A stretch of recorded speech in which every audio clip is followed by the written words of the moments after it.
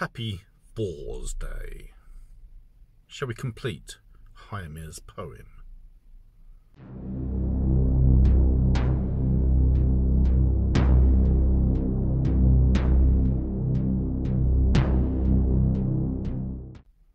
Hymir's poem, verses 35 through to 39 of the Caroline Larrington translation. They had gone a long way when Odin's son looked once behind him. He saw from the boulder heaps, from the east with Hymir, a many-headed army marching along. He lifted from his shoulders the outstanding cauldron. He swung Miollnir before him, keen to kill, and he struck down all the lava whales. They hadn't gone a long way before Hloridi's goat collapsed half dead in front of them. The draught beast was lamed through a curse this malevolent Loki had caused. But you have heard this.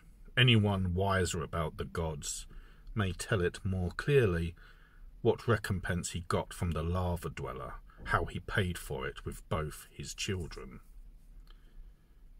The mighty one came to the gods' assembly, bringing the kettle which Hymir had owned, and the gods will drink in delight ale at Aegir's every winter.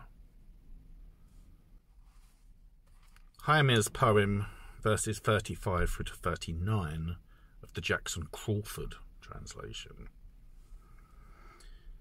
They walked a long time before Thor, son of Odin, turned around to take a look behind him. And he saw, coming from the rocky east, Hymir with an army of giants coming at him, some with more than one head. Thor threw the cauldron down from his shoulders and stood ready to fight. He threw Miollnir his killing hammer, and he killed all those lava giants. They didn't walk long before Thor, son of Odin, saw before him one of his goats, half dead. The goat was walking with a lame leg, and this was caused by lie-telling Loki. But audience, you have heard all this. This story is often told among the stories of the gods. It's told how Thor was paid back by the lava giant Aegir. Thor took both his children.